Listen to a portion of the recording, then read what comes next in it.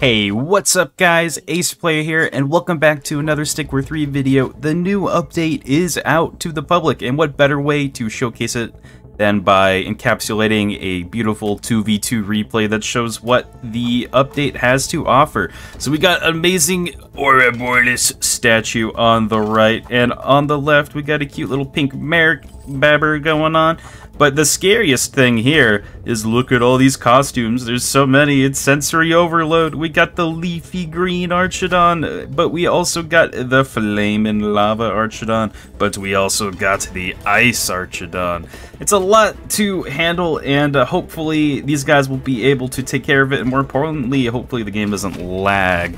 But so far, things are actually looking very nice, and I spoke with Brock. Oh my god, and here comes Bombers. But anyway, I spoke with Brock, and he said that this new armory system, which I made a video about earlier, if you guys are interested, I left thoughts about that and all of that jazz. But whoa, look at this laggy spell. That's a little bit of a performance issue, but what isn't a performance issue is those armory items being mix and matchable. I was talking to the coder about that, and he said that there's literally no downside. So that's pretty cool. It means hopefully we can have millions and millions of armory items without repercussions. Whoa! It looks like the right side, it just doesn't really care that all of their things are dying to poison, and they are getting resurrected as opponents. They just don't seem to care too much, and I bet you if there was another acid rain, they'd probably just let it happen.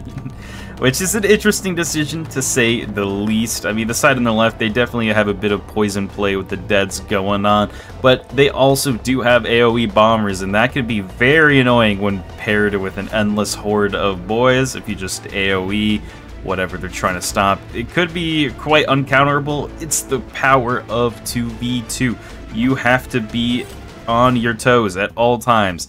The right side, though, they definitely got a little bit of a problem, and that is they are locked into Spearcher and Spearcher only. Now, they are hoping to use this tower to potentially turn the tide, I guess, with spam. But what they are actually doing is just letting their Archidons die and turn into deads. Now, those bombers are also poisoned, and they're gonna kind of get wrecked, unfortunately, by existing in the poison realm. But here comes a Spearton to reinforce. Hopefully, never mind, he's just gonna take a seat. But the one on the right, though, that one is putting in work, and now the tower spawned from the left side as well. So things are looking dangerous for Chaos Market and Hung Mosquito. They're kind of running out of options, I think. Alright, it looks like everyone's running back. They're a little bit spooked. I don't blame them. It's a lot to take in. Here comes the counterattack. More poison, basically telling you to pack your bags and go home, or face the repercussions. And Hung Mosquito and Chaos Market, they don't seem to care. They're actually going to push in all the way, which is a very bold choice. They have no way to heal, except for that one way, I suppose. But now that that's up, anything else that happens to them is on them, and they won't be able to stop it. The cure did not reach these Archidons in the back, so they're actually going to die and turn into deads on the way home.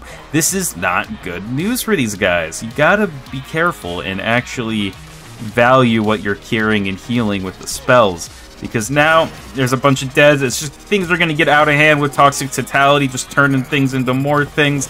And it's going to halt the tower spawn as well. Look at that stall. And that's not even anything that the people on the left have to do. It's just kind of happening naturally while they just kind of chill out and prepare for the next phase. Now, I will say Cooper should probably start making some people instead of just spamming bombers and acid rain over and over again and sending them into these infinitely spawning people.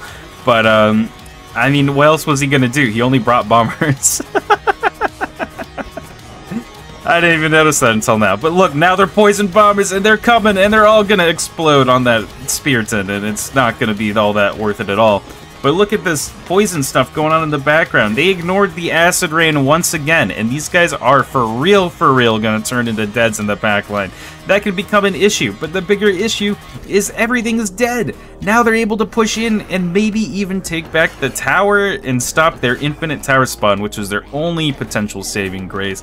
This is all gonna come down to if they are able to take care of that. Whoa, whoa. Hello? So, does that mean I can... Sweet. What an awesome update. Well, I think that's gonna do it for me. Thank you guys for watching. Please like, comment, and subscribe, and let me know what you guys think about the new update. And as always, I'll see you guys in the next video.